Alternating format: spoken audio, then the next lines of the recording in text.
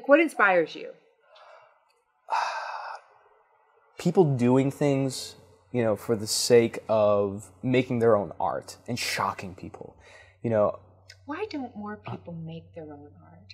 Take life as art? Because we're always worried about what are they going to think, and what is this going to look bad? You know, what will make people, and I think that's part of art, is that you make something and you go show it to somebody, and either they love it, which is great, then you say, great, like, come with me and I'll make more of this for you. Or they say, I hate this disgusts me, and you say, hey, that's okay, it's not for you, and then you walk off somewhere else. Yeah. Well, and a part of it, the art, right, is like, we're this channel, and this was the art we were going to bring to the world. It's not for everyone. No, it's not. Right? Like, so that everyone would make their own art, that inspires you. When you see people taking their self-expression and living that. And just going an extra mile for the sake of doing it.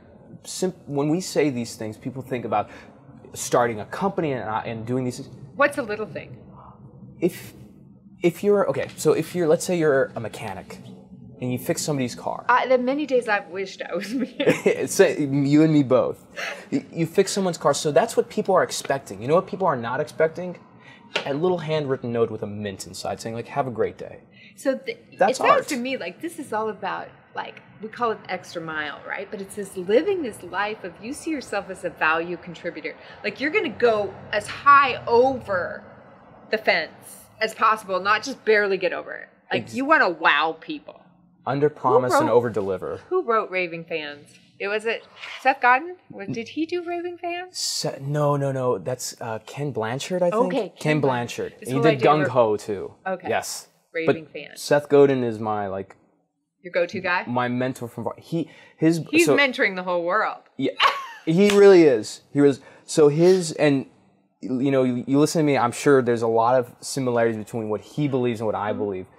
His book, Linchpin, and so talking about giving art away, I decided I would email him one day.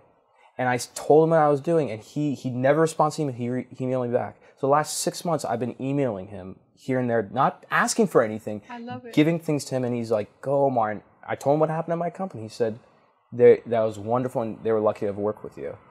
But anyway, the book that he wrote that changed, yes, Linchpin. That saved my life. I read it so long ago, and I think I actually used it in one of my classes I taught. Okay, Linchpin, remind us a little bit of the essence. So Linchpin goes back to what I was mentioning, which is lining up to take responsibility and being indispensable. And the only way you be indispensable, and I love this this analogy, is that there are people who read maps and people who make maps. And at Mazor, the beauty about working in an organization like that, they want map makers. They don't have maps for you. You show up. Right. Yeah, that's what it was. In his book, I emailed him months ago, and I said, Seth, I love your work, and it saved my life, and one day I'm going to tell you how.